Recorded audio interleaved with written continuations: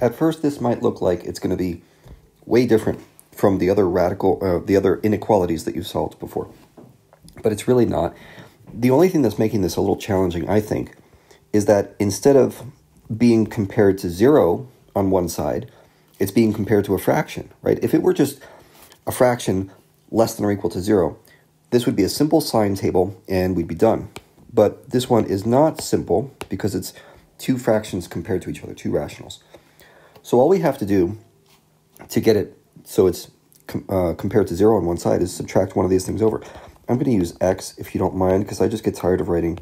I mean, a little of these Greek weirdo things, phi's is one thing, but I don't really want to write this all day long. So I'm just going to turn this into x's. So x plus 4 and x minus 7 less than or equal to 0. So look what I did. I just moved one fraction to the other side using subtraction. And now this is all set up for me to do a sign table on it. I just need to get it back in factored form. This is way not factored. So we're just going to have to do a little work at it. Well, you remember what to do when you're adding rationals together, right? We need to multiply each of these things by a crazy 1 to get it to have the same denominator as the other. So there's the left one. And the right one is going to be multiplied by the denominator of the left. So that's an x plus 1 over an x plus 1. Right, not so bad. So now we just simplify this and we'll see what we get. I know what the denominator is. Made some quick progress there. That's x plus 7, x plus 1. The numerator is going to be a little more work. Let's see. I'm going to focus on just this part. Okay, that's going to be x squared minus 10x plus 21.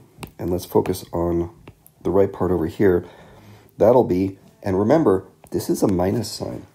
So it's minus whatever I get. It's going to be minus x squared. And let's see, 5x, I think. So that's going to be minus 5x and minus 4. Okay, great. Now we can keep on moving. I'm going to simplify this by combining all like terms. So notice the x squareds cancel out. And then I have negative 10x minus 5x. So that's negative 15x. 21 minus 4 is 17.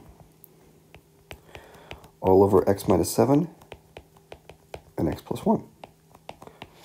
Okay, so now I have simplified what I started with into a rational which has all linear factors. In other words, there's no x squareds, and it's compared to 0 on the other side. So we're ready for a sign table. So let's list our factors. One of them is kind of beefy, negative 15x plus 17. The other two are nice, x minus 7, x plus 1. And let's put our intercepts on here. So be careful with this part. You want to get them in the right order, otherwise things get kind of screwy. Negative 1 is clearly the smallest x-intercept. And then the next biggest intercept, well, it'll be this fraction.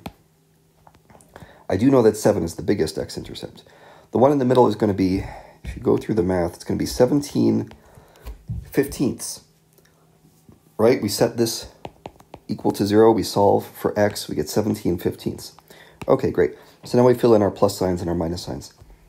Here's the x plus 1. Here's the x minus 7. And here's the screwy one, the negative 15x plus 17.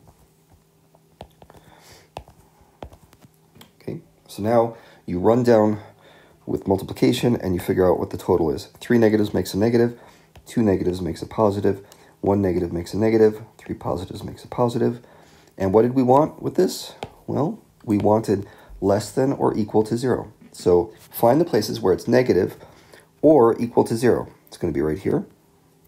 And or equal to 0 means we're including these x-intercepts. Okay, everything looks great except one last thing. These aren't all x-intercepts. Some of them are vertical asymptotes. These are domain restrictions. You can't have an x value at that place because it's a domain restriction. It's one of those vertical asymptotes. The function just doesn't exist there. So it's not equal to 0. It's equal to infinity or something. So these ones are actually no good. We can't have -1 or +7. So here's the result. You get negative infinity all the way to -1. And instead of being that square bracket like you might think, because it's a vertical asymptote, it is a curvy parentheses.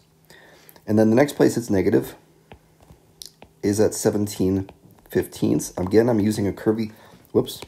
Here I do need to use a square bracket because that is an actual x-intercept at 17/15. And that goes until 7, which is not an x-intercept. That's a vertical asymptote, so it's a parentheses. And that's all the negatives. So I have solved this inequality. I think the key here, compared to what we've done before, is knowing what to do when this is not 0. When that's not 0, you just have to do a little work and make it equal to 0 for the comparison with a simple factored rational on the other side.